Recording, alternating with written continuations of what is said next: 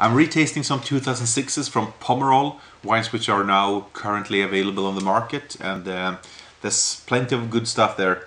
This is Château Montviel, which comes from the first lady of Pomerol, if I may say so, Madame Catherine Perret-Vercher.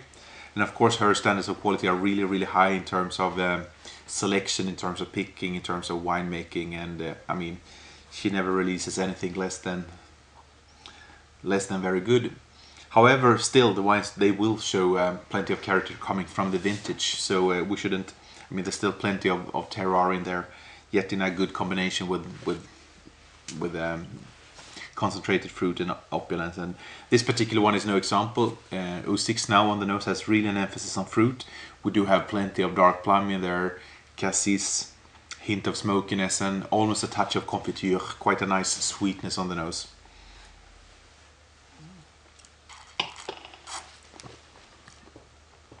And on the palate now, very nice dense fruit, dark fruit there.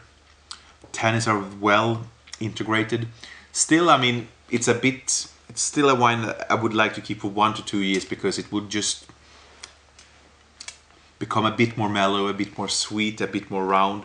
But I mean, it's a nicely balanced wine with a good level of concentration, good length, opulent, and rather harmonious, apart from its youth. As I said, keep it for another 1 to 2 years. So I mean, if you'd like to drink it today, put it in a decanter 30 minutes prior to service.